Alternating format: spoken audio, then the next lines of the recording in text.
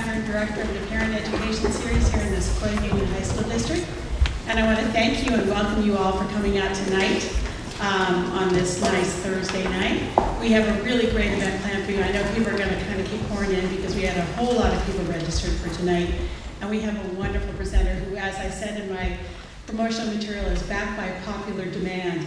Terry Ignatius, who's the college advisor here at Sequoia High School, is a big fan of Maria's and has seen her at national conferences. So we try to bring her back at least every other year because she has a lot of great information to share with you all.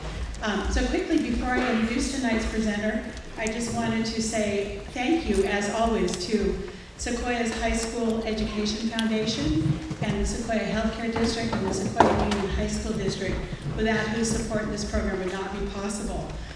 We're also proud to report that last night, the program received a commendation from the superintendent in the Sequoia Union High School District. So after 14 years, that was a really great honor, and we are happy to be here. Yeah, thank you. A little round of applause for Parent. All right, and there is some collateral from Maria's organization, Colleges That Change Lives. If you didn't pick it up as you came in, do get some as you're leaving. And also, you were hopefully handed a very short survey. If you would fill out and hand in as you're going out tonight. This information helps us with reporting, grant funding, and information that we give back to the principals and the superintendent here at the district. Okay, here we go. Maria Furtado. Since 1988, nonprofit Colleges That Changed Lives has been a leading national advocate for keeping students at the center of the college search. Leading their efforts is Maria Furtado, Executive Director of Colleges That Change Lives. She speaks around the country to students, parents, and counselors about college rankings, popular misconceptions about college admission, and the strength and worth of a liberal arts education. Ms. Furtado believes that finding the right college should be about fit, not just settling or chasing a name brand.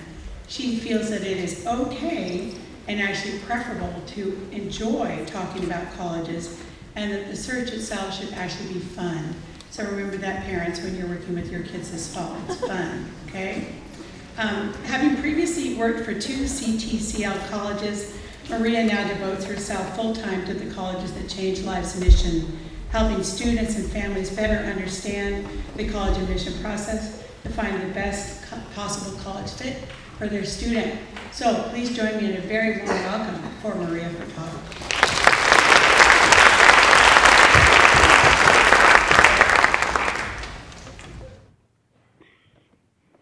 I'll hobble up, you hobble down. Thank you. Thank you very much. One of the things I noticed already this evening is that no one sat in the very front row. And I was thinking of this program we did years ago. My friend Marty and I were presenting, and no one sat in the front row. We had a full house except for the very front row. So Marty got up and she said, you know, it's really interesting that no one sat in the front row, and it's too bad. She said, because under this chair right here, we taped a full tuition scholarship. Now, this is an absolutely true story. A mom got up from the back of the room, and she ran down the aisle at full speed, and she threw herself into the chair where the scholarship was theoretically taped. Now, I saw this out of the corner of my eye because I was actually watching her child, who was in the back of the room, and this is all I could see from the child. And in some ways, I think that is absolutely indicative of the college search. There's a point at which parents are much more excited about this than their students, and perhaps much more anxious about this than their students. Eventually, everybody tends to catch up and be kind of on that same level of engagement, that same level of excitement. But there are stages to this, and when you're more excited, when they're more excited, when you're more anxious, they're more anxious. What I want to do is give you some of what I hope will help it feel less anxiety-filled, because this search truly is it's a good experience for so many people because they allow it to be. And they don't allow the experience, they don't allow the search to run them and to run their family. They actually turn and run the search. They're the ones who really take hold of it, and they are true to themselves in the search. What happens too often is because we are a very good consumer culture, we get very excited about that which we know, and we get very frightened about things which we don't know. So I'm going to give you a series tonight, a few different sort of odd metaphor stories, or perhaps tacky analogy stories. They might be a combination. But I have a friend whose parents years ago bought stock. They had come into a little bit of money, and they wanted to find a way to invest this money that would really help them in the long run. They had 5 kids that they hoped to send to college. And so they did a bunch of research into a company that was relatively new to the US. And they looked at the management, they looked at the product, they looked at the staffing, they looked at their forward projections and their financials, and they really sunk a lot of money into this company that they thought was going to do well, even though not a lot of people around them knew about it yet. And so with that stock that they took a chance on in Toyota, they sent 5 kids to college. They sent 3 on for MBAs. One's a lawyer, one's a doctor. Actually, 2 on for MBAs. One's a PhD. One's a lawyer, one's a doctor. And they really were able to take the time to think about this company in a way that helped them understand that it had a future and it had the potential to do what they needed. And even though it feels sort of like a tacky analogy, it really makes sense when you think about the college search. Because what are you looking at? You're looking at the management. So you're looking at how the institution is run. What are the kind of institutional goals? What are their academic goals? What are they trying to do big picture? You're looking at the people that make it happen. So you're looking at the faculty, the coaches, the student leadership. You're looking at the student affairs leadership. And you're looking at the product, which is who do they produce as alumni? Who do they send out into the world? And what do they do with that education? So it's not a terrible analogy. It just feels a little bit tacky because we're going with cars and students. But that idea of taking the time, I think, is really hard for us as a culture because we're busy. You've given a night to come and listen to talk about colleges, but we are busy. And so that's why rankings become so popular, because we have a lot to do. So what do we do when we have a lot to do? We look for not shortcuts, but quicker answers. We won't call them shortcuts because that feels a little bit like we're cheating it, because I don't think we are. But we're trying to find information that's been vetted for us. And that works in some ways, and in some ways it doesn't. A ranking system only works for your family if you have the same exact values as that ranking system, and you have them in the same ratio as that ranking system. So the big daddy is always U.S. News and World Report, and they look at certain pieces of information. And you have to look at those and say, are these same pieces of information important to me, to my child's search, to how our family thinks about education, how our family thinks about the excitement of going forward and learning new and different things? If it is, if it's a perfect match, it's a perfect ranking for you. If only 2 criteria are important to you, then it's only a 20% fit as a ranking system for you. So it's still a useful tool. But it's like that thing where they say, you know, if everything is, if you have a hammer, everything looks like a nail. So you don't want it to be the one and only tool. There has to be other things that you look at. They have to be the qualitative and the quantitative. It's one of the reasons that we love SAT scores. SAT scores are easy to measure. Either they're bigger or smaller. And so it sort of feels quick and dirty and easy. And because that's bigger, it's better, it's smaller, not as good unless you're golfing. It's one of the few things where it goes the other way. But ask someone to sit and talk about a liberal arts education, to ask about, you know, what do you want your philosophy of education to be within your family? How do you want to talk about this with your children? How do you want them to go forth and make change in the world? That takes a longer time, and we have to commit to it in a different way. And that's what we ask you to do when we talk about it at Colleges That Change Lives. We want you to think about this in a bigger way. So my job tonight is not to teach you about essays or when the deadlines are. I could, but you don't need me for that because you have good counseling for that. My idea for you is to think a little bit more about this philosophically. And let's step away from how do we get the nuts and bolts done, but even almost step back and say, why are we doing this? You know, it's easy for us to say, well, my child should go to college. I'm a first-generation college kid. My parents did not go to college, but we always talked about it like I was going to go. And it was a very comforting feeling. We had no idea what to do. And so we followed people, in essence. We followed the families whose kids, the people I knew in school that I knew their parents went to college, we followed them. Oh, it's a college fair? We should go to a college fair. They're going to the college fair. Let's go to the college fair. But we never really stepped back and asked why. And I think that's a big question, and it's a hard question, because you don't want to plant that seed of doubt with your child. It's like some families, when they start to talk about a gap year, the student comes home and says, I could do a gap year. I could do all these really cool things after high school and take a year off and then go to college, and the parents' eyes get really big and a little bit frightened. And they think, well, if they don't go right away, will they go? Because what are you used to doing? Making sure they go to the next step, go to the next step, go to the next step. And you're always the one that's right there to take them to that next step, that next step. And I'm not saying gap year is a right step versus wrong. I'm not saying college is a right step versus wrong. All I'm saying is that it's important to think about it in a bigger way, not just drive through. And try to listen to what your kids say, because they're so communicative. And one day they're going to sit down at dinner and say, I've really been thinking about how I learn and the kind of community I want to be with. But you can hear the little bits and pieces here and there. You can hear, maybe not directly when they talk to you, but if you happen to be on carpool and they're in the back. This is what one of my friends did. Is she said, I put NPR on in the front because I knew they didn't really want to listen to that, but I wanted them to hear it anyway. She said, but I had it just low enough that I could hear it and hear what was going on in the back. And she said she got so much information because they would talk about what they liked in a class and what they didn't. And what you're trying to then do as the parent is try to help them suss that out and figure out what it is that they really are looking for. Because the first thing it's easy to say is, oh, I want to go where, well, I know it. I know it, you know it. We love the ooh factor. Oh. So how I think about it. Your child makes a college list.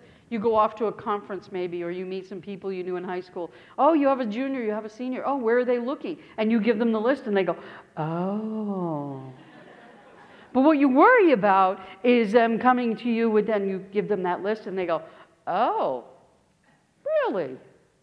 And they have you, maybe you have 2 or 3 schools on that list that your student is really interested in. The people might not know as well. And that's your perfect time to become the cheerleader. Learn 3 things about that school. 3 things that you would find that you could give out as information. You become an advocate. You become a stronger advocate for your child, not just for the school, but for your child. And you build confidence, bless you. You build confidence each time you remind somebody or teach somebody about that institution. So I worked at Clark University, which is in Worcester, Massachusetts, and I worked at Eckerd College in St. Petersburg, Florida. And it was fun because I could do those 3 facts. So if there was someone looking at Clark who didn't really know a lot, you could say things like, gosh, they have one of the best psychology programs in the country. It's the only place Freud spoke in the US. That was it, the only place. They have an amazing geography program. And then your friends that are going, huh? Are going to go, huh? But geography is incredibly important when it comes to marketing, and it becomes so important when we think about how our cities and suburbs grow. Great program. And they have a 5-year program where a student can get a bachelor's and a master's in 5 years, and the 5th year is tuition free. So you put all that together, and that, huh, is going to become a, oh. And now you've got an extra O, and you've advocated. You have helped support your students' interest in a place that might be a little less traditional, might not be a place that everybody knows. This is an interesting place to live. We are not really smack dab in the middle, but we'll go with sort of off-center middle, to one of the most selective, and I'm pointing that way and I have no idea if that's right, one of the most selective private institutions and one of the most selective public. So that was Berkeley, that was Stanford, just in case you're wondering. And I have no idea, again, if I pointed the right way. But we're right in this crazy zone between these 2 places. And it's too easy for us all to get wrapped up in that name. But there has to be the question of, is it right for my child? Not just is it right. Is it good? Yeah, it's good. They're good institutions. But are they good for that student? So I mentioned I worked at Eckerd College in St. Petersburg, Florida. Eckerd has an amazing marine science program. It's what they're mostly known for. Marine bio, marine chem, marine geography, marine geophysics, great programs. It is also from the marine science facility here to maybe that wall, ocean, or bay, technically bay water. So we are this far from the bay. So you could look at a great school in the Midwest or in the upper Midwest, and you could look at a great school. Great school, that's a great school. If your child wants to do marine science, we don't keep the oceans in the Midwest. We keep them on the coasts. And so trying to hammer that marine kid, that marine science kid, into that great school in the Midwest is not going to work. So it's too easy for us to get wrapped up in that good school piece. What you need to do is dig a little bit deeper. And so I want to just do a little bit about what the media says, because I always find that interesting. So the media makes it seem, in some ways, like no one gets in anywhere. Because the articles will all come out, and it'll be, amazing student, over a 4.0 GPA with the weighting, great test scores, took all the APs at their school, and then created an AP, and offered it to other students at their school. And we'll go on to say that everybody loved them. Cats, dogs, because they started an animal shelter. Everybody loved them. But they were not admitted to any colleges. And I think of this as the dramatic and scary article. Americans love things that frighten us. So we like roller coasters, scary movies, and articles about college admission. It's all kind of right in there the same. But these articles will happen. And you go on to read because you think to yourself, oh my goodness, that is not my child, or oh my goodness, that is my child. What's going to happen to my child? But the reality is that that's very rare. And it's very rare for students who are willing to create a comprehensive list, not just a list that is name brand institutions they know, but a comprehensive list of schools that make sense for them, for that individual human being. Not for every individual human being in their school, but for that individual human being. And the reality is that of the 2,700 plus four-year colleges in this country, so there's over 2,700 four-year colleges, nonprofits, public and private, 17 colleges, 17, admitted less than 10%. So we're talking about 17 of almost 2,800 admitting less than 10%. And if we go wild and crazy, and we go all the way up to 20%, now you're talking about 17 plus 29. So you're still talking about a tiny number of schools and a very small percentage of students that apply to them. So when you read those articles, you have to recognize that you are often reading about the same small subset of institutions. You're not reading about the broad range of schools. You're reading about a small subset. Now, there's some of you in the room, and I absolutely know this is happening, who are thinking, well, I have a very smart child. I have a very capable child. I have a very ambitious child. Or you may be that very capable, very smart, ambitious student. That's fine. And you decide, well, they really should apply to those very selective institutions. That's also fine. Do your due diligence. And by that, I mean ask them the same hard questions. Either ask the rep, look at the website, whatever it might be. But ask the same hard questions that you would ask of a school you don't know. Because what happens is we assume we know the answers, and we don't always know the answers. So 3 things I would ask. These are 3 first things I would ask. Number 1, who teaches? And then number 1B, so number 1A, who teaches, and number 1B, who teaches intro classes? Because I think that's incredibly important to find out. There is research that shows that students who connect to an adult on campus, typically faculty, but it could be a coach, it could be someone in the internship office, it could be someone they work with in an office at a work-study job, doesn't matter. If they connect to an adult, they are much more likely to persist. And so that's a really important thing to think about. Who teaches intro classes? What can sometimes happen is we get very excited about a famous faculty person at a particular institution. Oh, do you know so-and-so teaches there? That's great. Find out who so-and-so teaches. Because if all they do is work with graduate students and they don't teach undergrads, that's not who you're sending off to school right now. That's not who's going to interact with them. So if they only teach grad students, then they're not really going to interact with your student. They're just going to be a person in the distance. So who teaches intro classes? Second thing I would ask, and this only works if you have an idea, or your student has an idea what they want to do, and I'm going to address that in a second. So I would ask, what did they teach? So if you have a student who loves biology, and they're really, really into frogs and fish, and you look at the classes in that biology department, and there's almost nothing having to do with frogs and fish, is that going to be an interesting department for that student for 4 years? Perhaps not. It's the same on the history side. If you have a history person who absolutely loves Civil War American history, and you can see that they teach one class in Civil War history, or pre-Civil War, the war years, and one in Reconstruction, and that's all in their U.S. history department that really has a lot to do with Civil War history, is that going to be enriching and fulfilling over 4 years? Probably not. So looking at those courses can be incredibly helpful if your student knows what they want to do. So I want to frame that.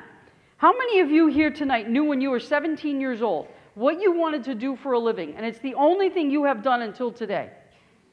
1, 2, 3, 4. A couple are hesitant. They're not sure. So we'll go with 5. We'll give the hesitants, we'll squash them together and make 1. So 5.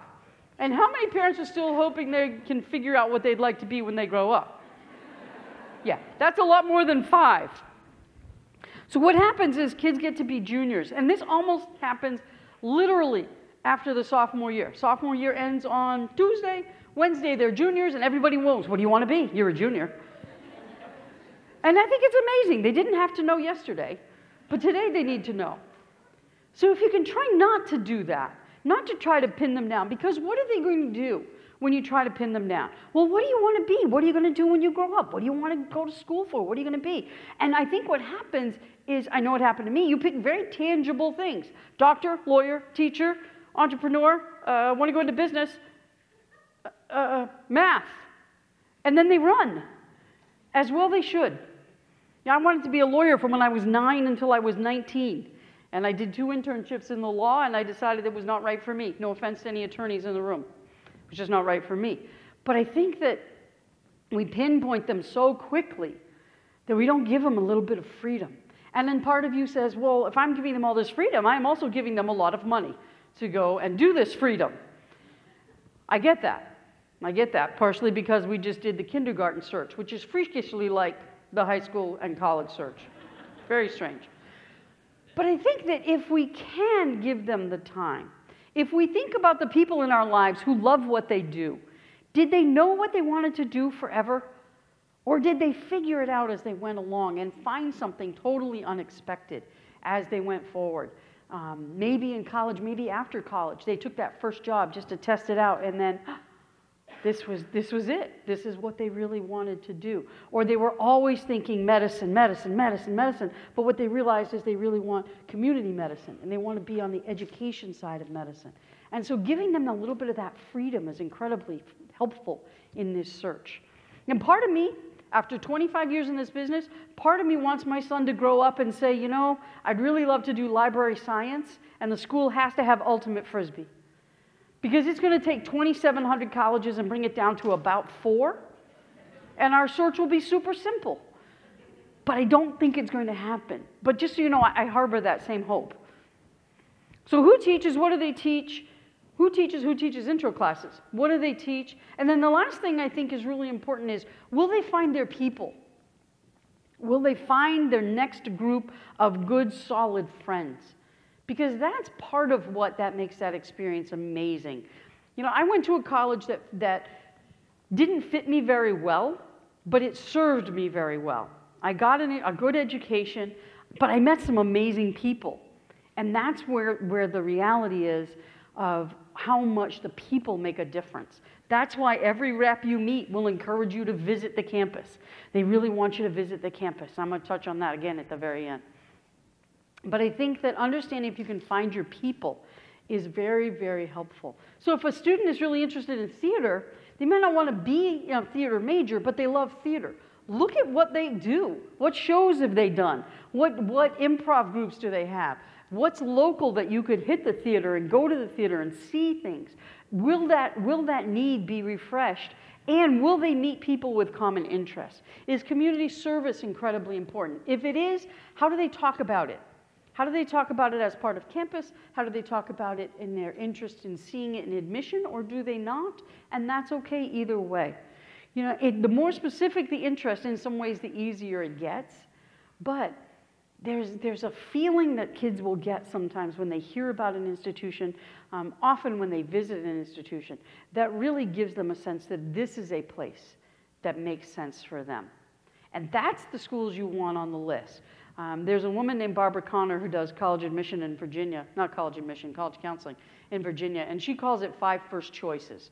And that's what she encourages the girls at her school to do, is find 5 first choices. And really think about those places that would be a great place to be. Whether they're admitted to all 5 or admitted to just 1, they put themselves in a position of really being comfortable because they have those 5 first choices. So those are the first things I would think about. Again, who teaches intro classes, what do they teach, and will they find their people? Because that's where you start to see the successes. That's where you start to see students come back after that first year, super excited to go back for the second year, and ready to stay and persist and become part of that alumni body. Because those connections that they make are valid. And oftentimes people think, well, it has to be a big school for those alumni connections to really matter. And I would disagree. I think, especially 2 examples within our group of colleges. So Wabash College is a men's college in Indiana, and Agnes Scott is a women's college in Atlanta, or just outside Atlanta. Their alumni bodies love their institutions so much. They are so connected, and they will connect an alumnus or alumna from those institutions to internships, to job opportunities, to travel opportunities, to recreational opportunities in a heartbeat. We have alumni come to help at our programs when we travel around the country. And those Wabash guys, they just love their institutions so much. And the same with the Agnes Scott women.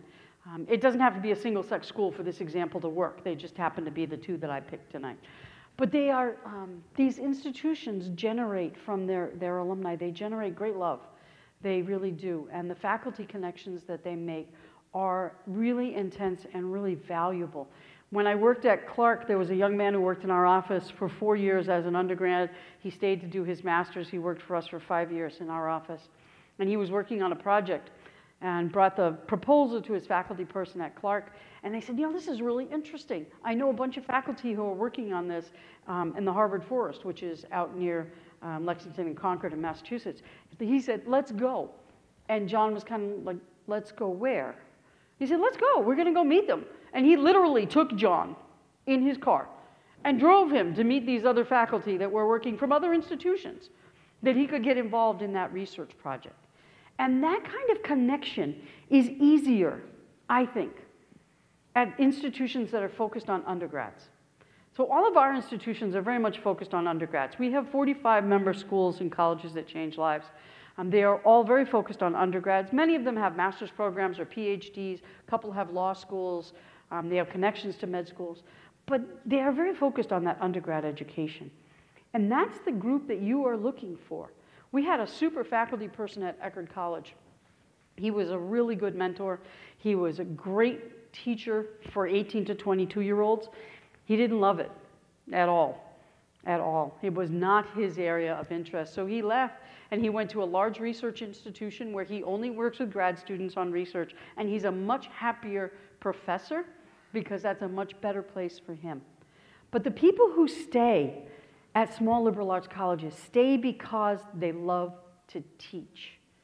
We were doing a program one day for admitted students, and our president at Eckerd would do kind of a State of the Union, talk about the institution, what was happening, what was coming, the financials, and then he would take questions. And so a dad got the microphone one morning, and his question was, so the people who teach here, you know, your faculty, the ones who teach here, he said, is it because they can't get jobs at real colleges? Like research universities? I have never seen faculty want to get to a microphone that fast. The reason they are there is because they love to teach and they love to mentor.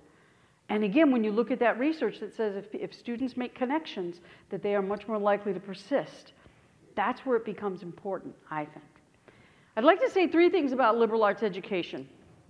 I like to say them out loud because I think they're important to say no matter where I go, no matter how sophisticated I think the audience might be. So number 1, just a quick rundown on liberal arts education, because many of us are familiar with the term but don't always know what it means, or we think we do, we might not. Basically, a student is going to have a home department, and they're going to be pushed out into other departments. So the scientists are going to take arts classes, the artists are going to take science classes, the mathematicians are going to take social science classes, those social science people are going to go into the arts. So everybody's going to be moved out of their own home base periodically for some number of courses. Typically a third, a third, a third. A third in the liberal arts, a third in your department, and a third of electives. But the idea is that it teaches them to see connections in better ways, and it directly relates to what employers look for, that ability to see connections. And the second thing I'd like to say is that liberal arts education is not just for liberals. It's actually a pretty big misconception. And within our group of colleges, I can lead you toward the liberal end, I can lead you toward the conservative end without any trouble. We have a full range of schools. And then the third thing that I think is important to remember is that a liberal arts education includes science, biology, chemistry, physics, mathematics, biochem, computer science, environmental science. It can include engineering. But lots of times it's presented as 2 separate things. The sciences over here, and the humanities and the social sciences and the arts over here. And it's like there's a dividing line. There's no dividing line at this kind of campus, at this kind of education. There's a mix, and you're always going to be nudged, again, in and out of departments where you are more comfortable academically, or where your student is more comfortable academically. And the reason is that it stirs up the brain in a different way. Charlene worked in our office, again, for 5 years. She stayed and did her master's in genetic research when she was at Clark. And she was a great student, loved science, still does science for a living. So like every good student, she left the most difficult, she perceived to be most difficult course till the end. So second semester senior, she finally figured out she needed to fill her arts perspective. And so she took a course called Creative Actor. And it was the only time I've ever heard anybody say that they were very confident that their organic chemistry grade was going to bring up their other grade. Because that does not that conversation very much. So it was really fun to watch her take Creative Actor, not so much as I was in the classroom, but when she came back and talked about it. Because she would talk about how they asked her to do so many different things with her body in that class, and to approach things intellectually in such a different way that when she went back to the lab, she actually looked at things differently, and she saw a different perspective. And she found it incredibly helpful, and she was shocked, to be fair. She was very shocked. And I was talking to this young man at a college fair one night, and he said, you know, I want to go into theater. He said, that's all I want to do is go into theater. Why should I take a science class? He said, why would I take chemistry? I said, well, let's say you go to your very first audition. It's your very first audition. You're very excited. And they pull back a curtain and they say, here's a lab. The role is chemist. Show us what you can do. And if you've never been in a lab, what are you going to do? If you've never had that extra experience. And he kind of looked at me as if to say, that was mean. That was sort of his look. That was mean. It was a mean example. But it was a really true example. You don't know yet where things are going to lead. And you don't know what connections are going to make the most sense. And that liberal arts education can really, really lead students in a way that brings them to places they don't expect, or brings them where they hope to be, either way. I read a lot of articles about what employers are looking for. And because we all want our kids to get jobs. I want my little library scientist, my librarian who's playing Ultimate Frisbee, I want him to ultimately get a job. He's only 5. He's got time. But I want him to get a job at some point. And so we all want that for our kids, but we want them to also be fulfilled in that work, I think, I hope. So it's really interesting to see what employers say they're looking for, especially in young employees. And these articles that I read day after day will typically say that they are looking for the following skill set: the ability to think well, think critically, think creatively. They will teach somebody an industry, but they don't want to teach them how to be a good thinker. They want them to come with that. They will talk about how they want them to communicate well in writing, the old-fashioned writing, and in person. They will talk about the ability to work with someone not like them, someone who approaches a question or perspective in a different way.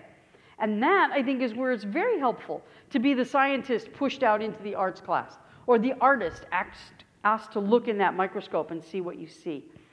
Because then you're working with people who have different ways of approaching the same question. Employers will say they want people who can analyze data, who can see interesting patterns and trends that someone else might not see.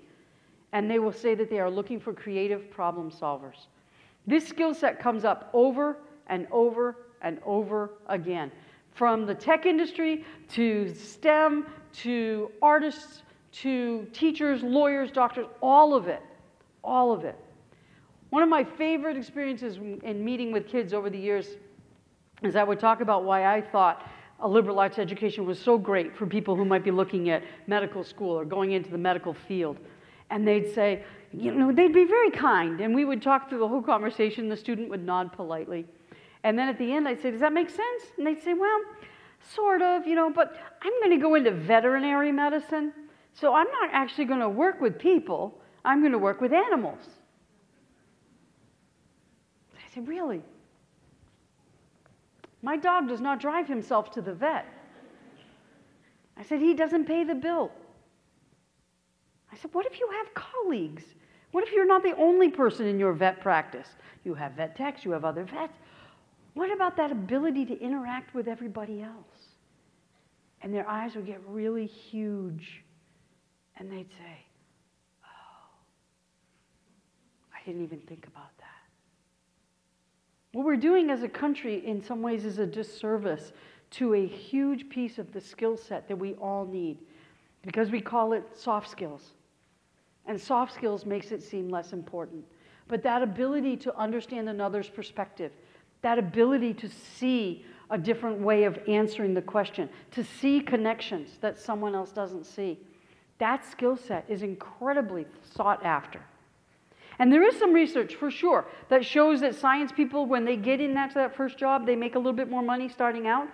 But there's research that also shows that when we get to that big earnings period, so in your 40s and 50s when you're typically earning the most, the humanities people have creeped up and moved ahead in average salary because they have a bigger skill set and they're more able oftentimes to move up into management in different ways. So that ability to have a broad education with a specialization is really an effective way. And it takes our students to places that we don't know yet. Where are they going to go? What's going to be next? All of us in this room, can probably remember having a phone at home attached to the wall, right? And if you were lucky, it had a long cord so you could go around the corner and your parents couldn't hear you. If you were at my house, we did not have that long cord. Think about how much has changed in the very short time since we were using those phones and to the phones we all have in our pockets today, and how much has changed in what we do. How many of you wanted to be web designers when you were in high school? And anybody want to be an internet entrepreneur? And who wanted to be in social media and social marketing? It wasn't there. And again, it's not that long ago. It just feels that long ago some days. When I worked at Eckerd, there was an article that came out. The governor at the time made the comment that he thought really everybody should go into STEM because who needs anthropology majors? I live with an anthropology major, so it was an ugly night at my house to start with. But then about 2 weeks later, there was an amazing article that came out about people who do social media and social marketing, advertising in general, and that they were actively recruiting anthropology majors because they understand a lot about how people move through their culture and how people work in small group and large group and how things shift over time, and they're really good at seeing data and patterns of data that others don't see. And so I felt like anthropologists everywhere had been, sort of brought to the forefront and given this great pedestal to stand on. And I really wanted to send the article to the governor in Florida, but I was pretty confident that he didn't care. So I've just kind of hung on to that article as I think really helpful. The other one point I want to make about the liberal arts is I think that we tend to dismiss it on the science side because we think that people need the research university to do the science. And I have not found that to be the case. I did a presentation this summer with a chemistry professor, and he was telling me about some research that came out about the medical school search and what medical schools look at. And they look at the things you would expect: grades, courses, MCAT score. They look at discipline records from college to see if the students have been in trouble or not in trouble. But one of the biggest things they look at, and one of the probably, I think he said the #1 influencer on medical school admission, is did the student have a chance to do research in college? And did they do significant research? Did they maybe publish some research while they were in college? The kinds of schools that I work with, liberal arts colleges in general, have great opportunities for students to do that because there's not a graduate school level in the way at most of these institutions. So it's back to my former colleague from Eckerd, who was off to work with graduate students at a big research institution, and they were getting the big opportunities. There was a young man who graduated from Hendrix College, which is in Arkansas, and he went off to the University of Arkansas Health Sciences to do an MD PhD program. And in his first semester as a graduate student, he was the first lead author on a published paper. And the reason was that his research at the grad level was directly resulting from the research he had done for 4 years at Hendrix. And so he was really able to just step right forward and continue on the work that he was doing. When I visited Ursinus College, which is just outside Philadelphia, my tour guide was a second semester senior, and she was a science major. And so I asked, I said, did you have a chance to do research while you were here? Has that been part of your experience? And she said, I've been on the same research team for 4 years. She said, I've published. She said, I've had so many opportunities because I got in early. She said, and I just went and talked to a professor who was doing a project that sounded interesting. And you can do that when that professor has 25 people in their intro class, not 250 or 500 people, but 25 people in the intro class, and they're teaching the intro class. And so she went off from Ursinus to Princeton, where she did a master's and PhD in chemistry, and Princeton paid. So there's that worry that schools won't know, colleges or universities won't know, that's not true, grad schools, that's what I'm trying to say, will not know about some of these smaller institutions. And in some ways, I think that's a fascinating intellectual ego that we all have. Well, if I don't know about it, who could? Isn't that a fun way to go through the world with great confidence like that? If I don't know it, well, who could? Why would a med school or law school or grad school know it if I don't know it? And I really do applaud that kind of intellectual confidence. Juniata College. Who'd heard of Juniata College till I just said it out loud? 1, 2, 3. That's pretty good. 4. That's pretty good in a California crowd. I don't usually get that many. Juniata College is a small school in the middle of Pennsylvania in a small town. Med schools love their kids. They love their kids. They get in at incredibly high rates because they're so prepared and they've seen their successes.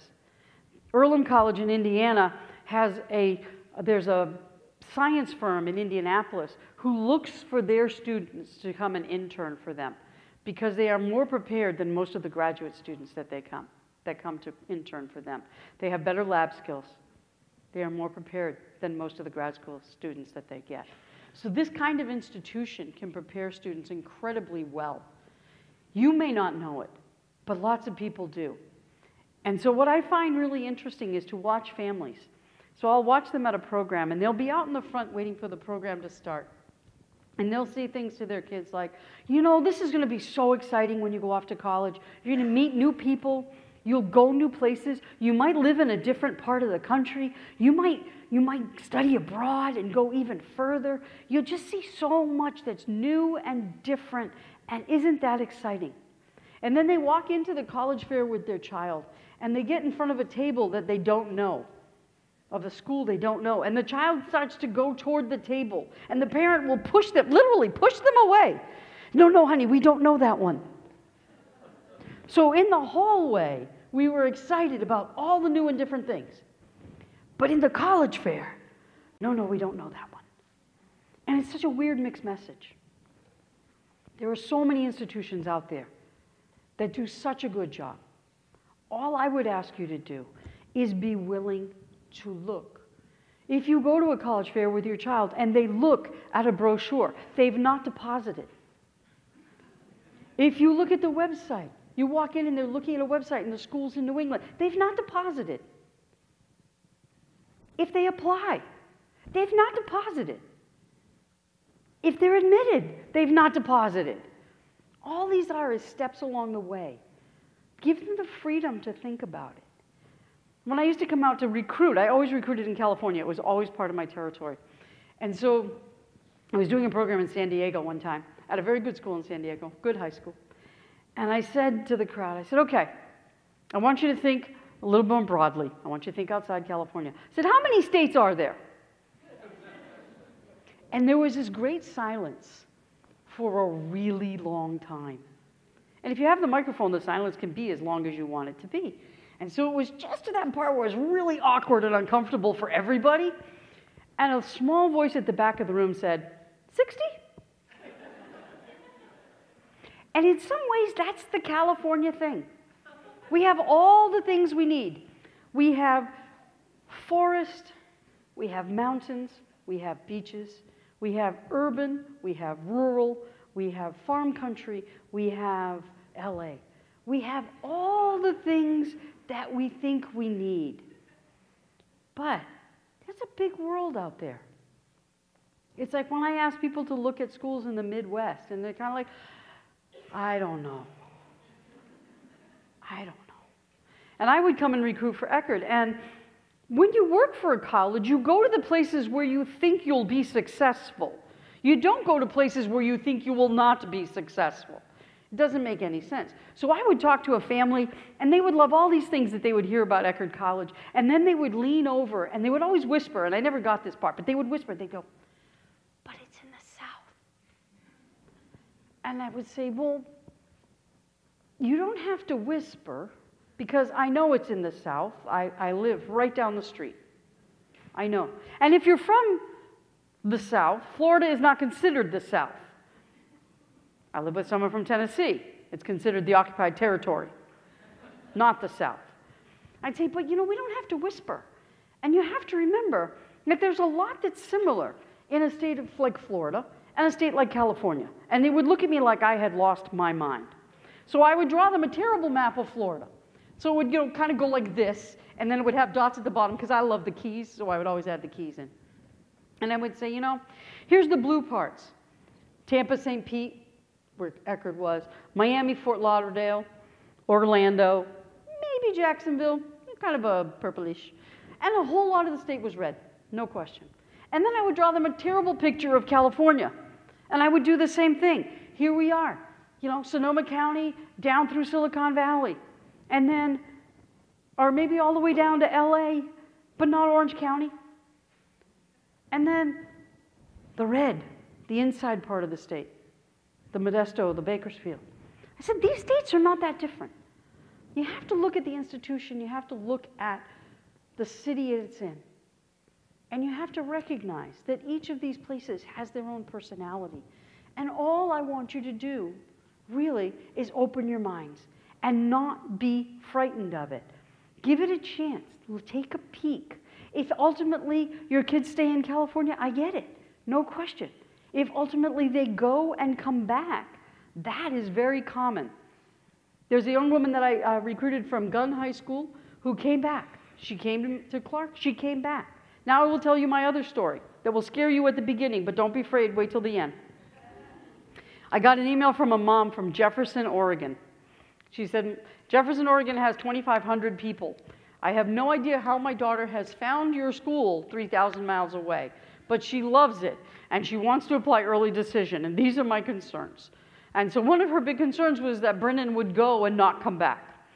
And I said, you know, what happens is a lot of times students will come, they have a chance to experience a different part of the country, and then they come back, and it's okay. So I worked with the family all the way through. Brennan did apply early decision. She did come. She stayed. She did the 5-year program in education. That was great. Tamara, that was her mom, was okay with that. While she was at Clark, she studied abroad in Morocco and met a Moroccan. And so she graduated in Worcester, Massachusetts, and moved to Morocco. And I was a little afraid to run into her mom. I admit that. But she stayed. I happened to keep track of them this way and that way. She stayed in Morocco for about 3 years. And she ultimately now lives, 25 miles from her mom in Jefferson, Oregon. So there was a big circle where she came back. But what I really appreciated about the Mannings, about the family, was that they gave her the opportunity to look and to at least think about it. Because that's half the battle. Whether they go, whether they stay, that's still half the battle, because you've at least explored it. And there's not that, well, I wish I had thought about, I could have looked at. Why didn't I? Because you gave them that opportunity. And that can pull back on some of those difficult conversations where you feel like you're always reining them in and they feel like they're always trying to pull away. And maybe bring that back to more of a common ground where you're both talking about possibilities. And that's a way to think about this search in a different way. There was some really interesting research that came out a few years ago that I want to share, because my board asked me if I could think about a way to talk about the financial commitment of college admission or the college process. And I couldn't figure out a way to talk about 45 colleges' financial aid policies, because I thought that was just, that's too big. So I tried to think about it a different way, and I remembered some research that came out a few years ago, and it was called the Gallup-Purdue Index. And what they did was they surveyed 30,000 people who had a bachelor's degree, who lived in the US, and had access to the internet. So it was a pretty big swath of people. And they asked them a series of questions about their college experience and about their lives at that point in time. And so very quickly in our business became called the Happiness Index. But what they were asking them was about their personal and professional satisfaction when the day they took that survey. How did they feel about themselves as a person and as a professional? And I think this leads very nicely to that idea that we want our kids to be successful, but we haven't defined that. And we want them to be happy. And I think we can define that almost more easily. We want them to be happy, personally and professionally. And we want them to move out. I know that. You're thinking that? I know that. We want them to move out. I get that part. So what they found was there were some statements about the college experience that correlated really highly to whether or not a person felt they were successful, whether they were happy, personally and professionally. And so these statements are those statements that correlated most with that idea of happiness and personal satisfaction. My professors cared about me as a person. I had a mentor who encouraged me to pursue my goals and dreams. I had at least one professor who made me excited about learning. I worked on a project that took a semester or more to complete, so some type of long-term research perhaps, or writing a play, doing a series of sculptures. I was active in extracurricular activities and organizations. I had an internship or job that allowed me to apply what I was learning in the classroom. If they agreed with these statements, they were much more likely to say that their experience had been worthwhile. It had been worth the money, the tears, the sweat, all of it that comes with a college experience. That investment that you make as a family, that they make as a person. And what I thought was really interesting is the first 4, I'm pointing at them like you can read them from there, but the first 4 are all about faculty connection. And so that's why I think asking about faculty makes a big difference, and trying to understand what that faculty connection is to your student and which faculty they are working with. Is it faculty? Is it grad students? Who are they working with? And that is going to be so important to their experience. So I think that's where that comes in really handy. There's a lot that the media writes about this business that is inaccurate, or not inaccurate, but incomplete is probably a better way to look at it. So what do you think, this is your big chance, what do you think the average admission rate is for four-year colleges and universities in this country? So four-year nonprofit, public or private? 20%? 25? 45? I like the optimism, getting better. 65? Okay. Anybody else? 10%. Right? There's always somebody. Usually it's a sad 7. And I know numbers don't have emotion, but I usually get one person, and they're all kind of curled up, 7. So 10, I've got 10, 20, 45, 65. Anybody else? 70. That's why I like that optimism. Because now you're thinking she keeps making us guess. I know how this works. Now, where's my 65? Over here. So if this was Price is Right, you would be right just about on target. I have no refrigerators, nothing to offer, but the average admission rate in this country is about 65%. And it has been for years. But the perception is very different because what gets written about? That narrow band of institutions is very selective. So if you read the articles and you notice that over and over and over again, they're writing about the same institutions, you just have to notice that and keep that in your mind as you read the articles. Now again, you may say, well, my student is one of those really, the kids that should be at one of those selective schools, and that's fine. What they find is, the research finds that students who could be or are admitted to the very selective institutions, but choose other institutions because they feel like a better fit, actually do really well because they were motivated, capable students. And they do super well at that institution. I worked with a guy who looked at 2 schools. He looked at MIT, and no offense to MIT grads, these are just examples. He looked at MIT and he looked at Eckerd. And he went to visit MIT, and he said everyone seemed super smart, but no one seemed happy. He said, I was there for a whole weekend, no one seemed happy. He said, and I went to visit Eckerd, and so many people seemed happy. And they were smart. And he said, why would I pick one over the other? Why would I pick a place where people seemed unhappy? And he had a great experience. He did marine geophysics. He's got a PhD in geophysics. He was that kind of person. But he also had that confidence, and he had his family support to make that kind of a decision. I worked with this great kid from Ventura, and he was, his last 2, he was down to UCLA and Eckerd. And he was very self-aware because he said, I'm really struggling. He said, my ego wants to accept UCLA. He said, my ego wants to go to UCLA, but the rest of me wants to go to Eckerd. And that's a hard thing to balance. But he had a great experience at Eckerd. I was really happy that he chose it, and it's worked out really well. Again, all I'm asking is that you are willing to open your minds a little bit to a different way of looking at this search and not getting caught up so quickly in that brand name. There is a benefit to a small group of students if they do go to a really big name institution, and it benefits most first-generation students of color. Those students get the biggest socioeconomic bump out of going to a very selective institution or a very well-known institution. And it's a great thing. It's a great piece of information to have. But I also remember that the very selective institutions are just that. And I don't want a student's senior year to be focused on the negative possibilities. I want every student to go through their senior year thinking, I will have choices on April 1. And I want every student to be there on April 1 with choices they feel good about. And that happens when you have a balanced list. So I have a couple more things I want to do. Actually, three things. I will stop talking eventually and take questions, I promise. And then I'll start talking again when you ask questions. Number 1, I want to give you a little history about how Colleges That Changed Lives came together, because you're wondering, why? We came together because of a book called Colleges That Changed Lives. It was written by Lauren Pope. Lauren worked in higher ed. He was a newspaper writer at heart, though. And he worked for the New York Times for years, writing about education in the U.S. And he came to really love, even more than he had before, the liberal arts education in the U.S. And so he wrote about it a lot. And parents came to him and asked for guidance. And eventually he started working with families.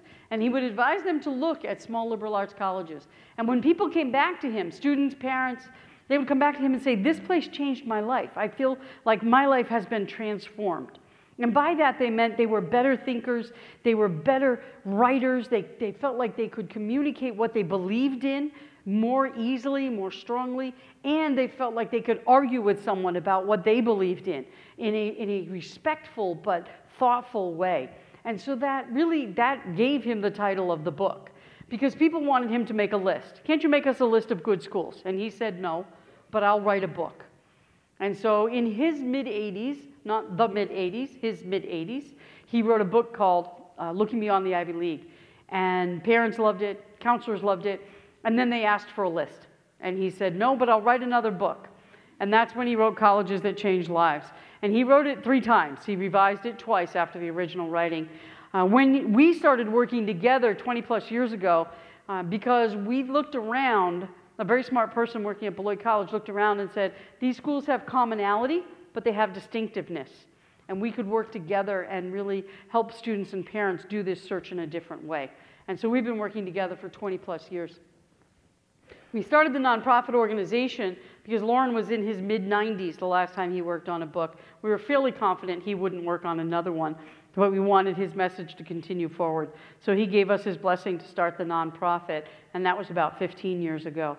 And so our goals are to get people to think about this search a little bit differently, to keep it student-centered, for it to be about the student, not about the bumper sticker, not about the oohs and ahs from your friends and colleagues and family, but really about the student and where that student will thrive because they are supported and challenged.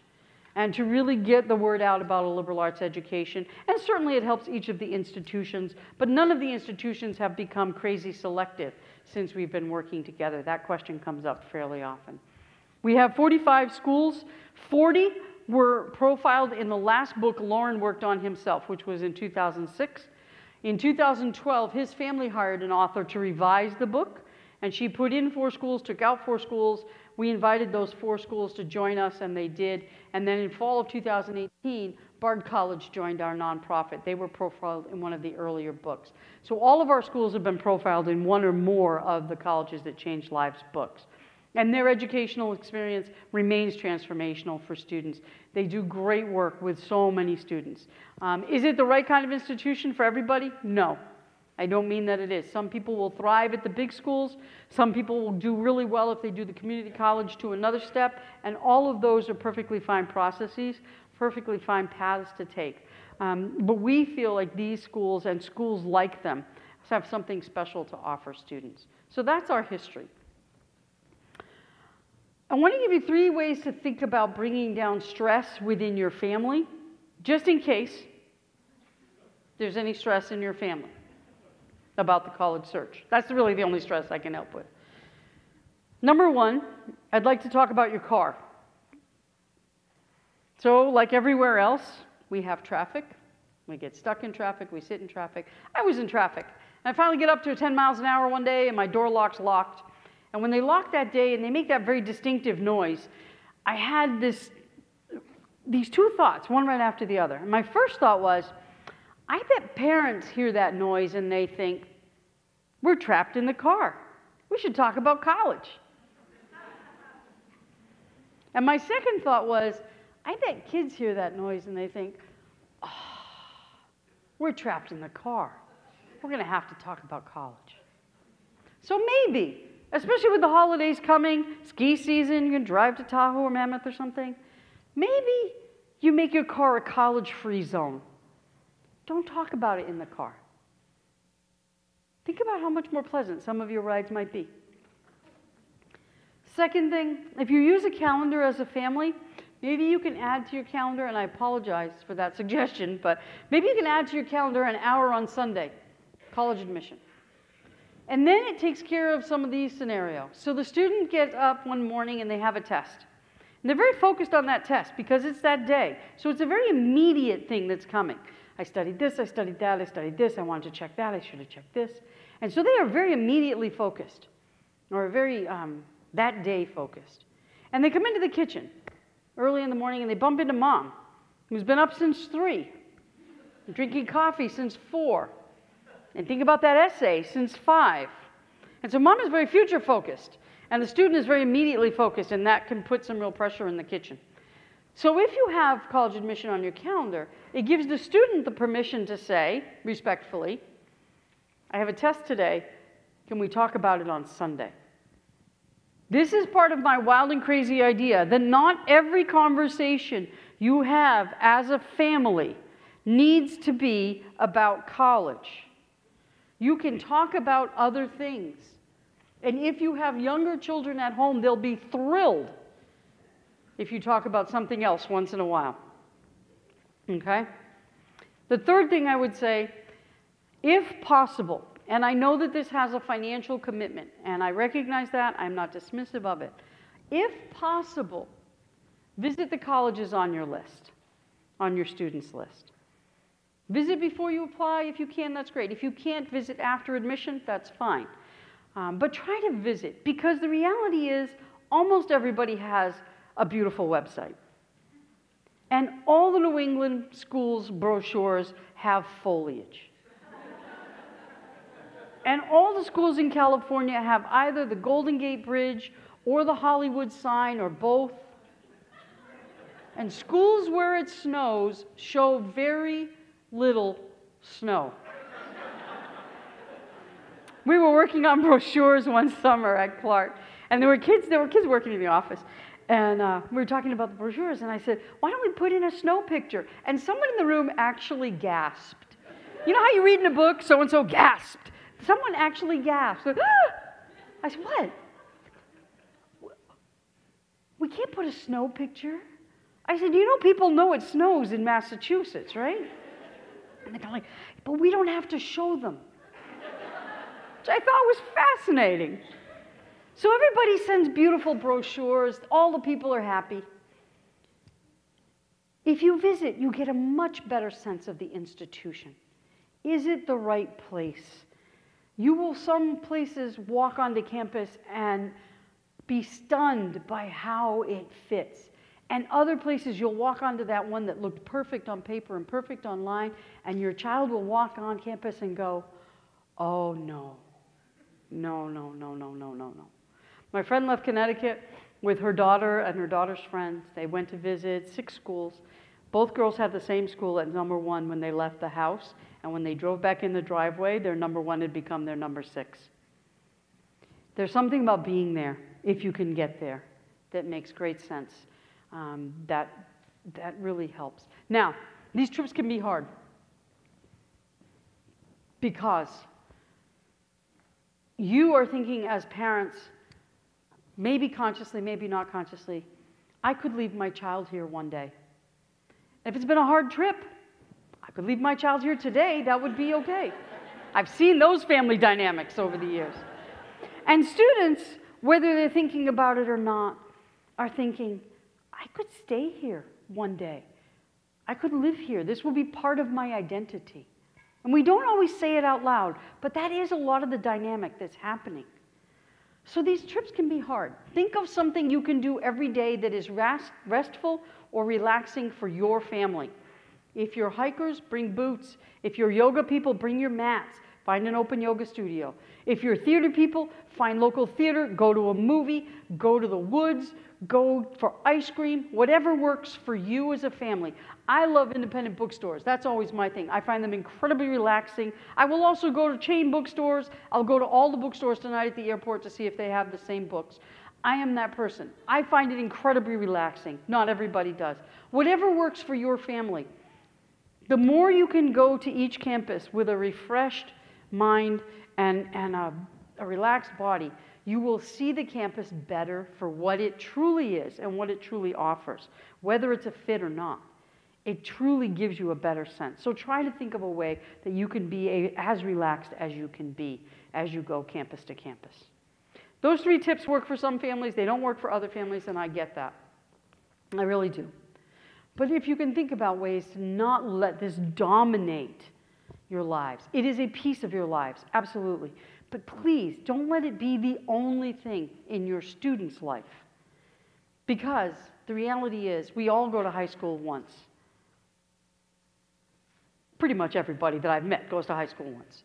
You go to high school once. We don't want it always to be about that next thing, because then they go to college, and college all becomes about grad school or that next job, and then all we're doing is living that next piece, and we're not living the piece we're in. And that's not a good way for us to be. There's too many articles about 25 and 28-year-olds who are burned out. And I don't want our kids, to be those young people. So when Charlene put the title on this, she put the good, the bad, and the OMG, right? So I'm going to hit the OMG for a minute, because I think this is probably a crowd that's been paying attention to the Varsity Blues FBI case. Just a little, right? So I want to ask you to do two things. Think about two things when it comes to that case, because I think that is kind of our biggest OMG lately. Number one, this was a small number of people in a very large industry. 2,700 four-year colleges, almost 4,000 schools when you add community colleges in this country. 4,000. If everybody just had 10 staff in admission on average, that's 40,000. You talk about coaches. There's a lot of people. This was a very small number of bad actors. No pun intended. Sorry. But these are a very small number of people who made bad choices, who made bad decisions. This is not the whole industry. I have met so many incredibly ethical, incredibly kind people who will do everything they can to help you and your student get through this process, to understand the process, to figure out the financials, to figure it out. And they will guide you to their institution if it's the right place, and you'd be amazed how many will counsel a student away from their institution if it is not the right place, for academic, financial, or personal reasons. If it's not the right place, they will counsel students away. This is a very ethical business, and that I hope you can take that away. The second thing I would ask you to think about is, have we done this to ourselves as a culture? Have we decided as a culture that there are just a tiny number of good schools? And if that is the case, if there are just a tiny number, then we must do all the things we can, good or bad, ethical or unethical, to get our kids into those tiny number of good schools. And if that's the mindset that we have done this to ourselves as a culture. But that's not what's out there. There are so many schools that can serve students so well. But we have to be willing to think about it in a bigger way, in a more open way. We have to be willing to think about those 49 other wild states out there. We have to be willing to say, I don't know anything about that school. And I think sometimes it's hard for parents. We're used to being the experts. We knew when to sign them up for Scouts. We knew when to sign them up for CCD. We knew when to sign them up for baseball. We knew when to sign them up for all those things. And now, for many of us, college comes and we go, I don't know what to do. And it's hard to admit that. And that adds to that tension. But if you remember that you have lots of guidance, you have good counselors, you have lots of college reps who are good counselors. Everybody starts an admission really as admission counselors. That's part of what we do. And people are willing to help. They are willing to answer questions. They are willing to guide you. So if you would allow that there's a lot out there, I think you'd be pleasantly surprised at what you'll find in unexpected places. Our website is CTCL.org, Colleges That Change Lives, CTCL.org. You can also follow us on Facebook, Twitter, Instagram. It's just CTCL Colleges. And what I try to post is a lot of information about student successes, faculty-student collaboration, the liberal arts, things that are happening for students, what employers are looking for, and how that meshes with what liberal arts colleges do. And we will come back to this area with our large programs. We do large programs in a lot of cities around the country, and we will be back here in this area. We'll be in Santa Clara at the Marriott in Santa Clara, and we will be in Marin County at the Marin Center. And that will be the very end of July, the very end, something like the 30th or 31st of July, 2020. And that will be up on our website very soon. If any of your students are on any mailing list from any of our institutions, you'll be re-invited and you'll know about it. And it'll be up on our website and our social media. We'd love to have you to come to that. I will do an opening that will not be as long, but will be similar. And then you have the chance to talk to the reps, which is even more important. And it's a great opening program. If you haven't been to college programs with your kids before, it's a really nice opening program because all of our reps are incredibly welcoming.